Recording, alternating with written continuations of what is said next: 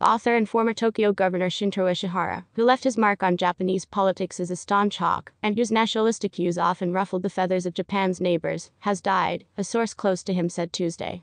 He was 89. The novelist-turned-politician, who also served as a lawmaker in the parliament, provoked a bitter diplomatic row between Japan and China in 2012 by announcing a plan for the Tokyo Metropolitan Government to buy a major part of the disputed Senkaku Islands, claimed by China, from a private Japanese owner.